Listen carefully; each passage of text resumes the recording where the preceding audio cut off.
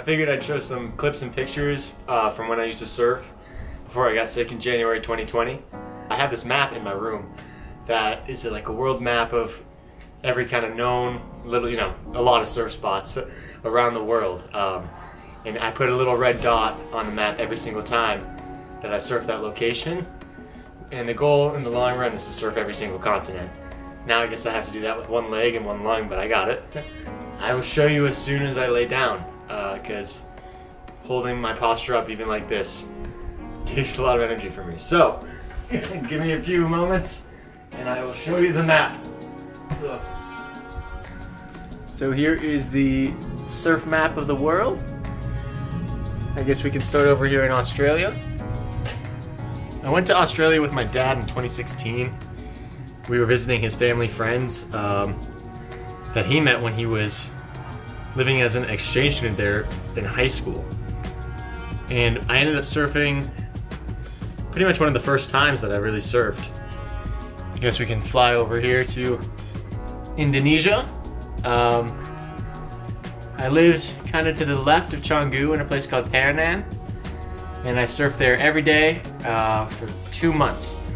It was the most amazing trip. This was in 2019, about 5 or 6 months before I got sick. So this was really the last surf trip I did on 2 legs.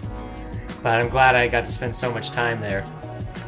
Some of my favorite moments were surfing at the very bottom dot there called Uluwatu. And it was a big day. I learned a lesson about big wave surfing on that day, that when the waves get so big, you can't usually do like a quick turn off the top. At least I think so. You can't do a turn off the top of the wave right when you get up. You have to kind of go down the line first before making your turn, or it'll inevitably just kind of hold you up in the lip and throw you off. So I had better days next to that spot at a place called Impossibles. Just really long lefts. You had to wear booties out there for the most part because it gets so shallow, but beautiful, beautiful waves.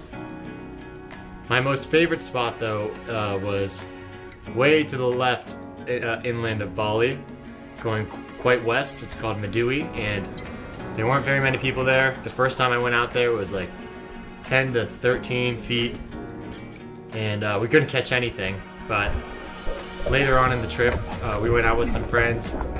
We visited Madui again, and it was much smaller, probably 3 or 4 feet, but the waves were really clean, and you could just catch as many as you wanted. There was really nobody out there, and that's where this line came from when I found a fun little right early in the morning, and it was so beautiful. There's also a lot of this guy was washing cows in the river, which was kind of funny.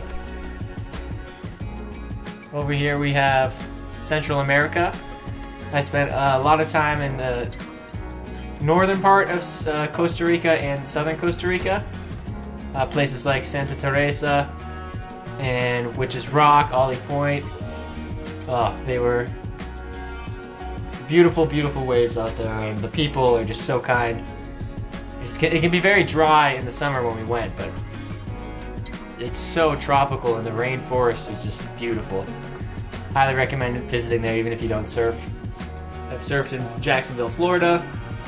That was different because I'm so used to channels here in Hawaii that paddling out into these waves, it's just a relentless wall that you just gotta battle through. Massachusetts and New York. I really first started surfing in Nantucket.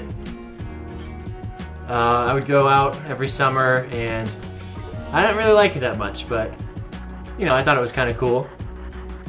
I really did not start surfing until I moved to Hawaii my freshman year of college about 5 years ago. And then over here we have Oahu. I love surfing backyards and Rocky Point, off the wall, and on the South Shore, Sandy's and Irma Beach, Ala Moana Bowls. They've just been really where I've learned to surf, honed my surfing, and I just can't wait to get back out in the water and onto those waves again.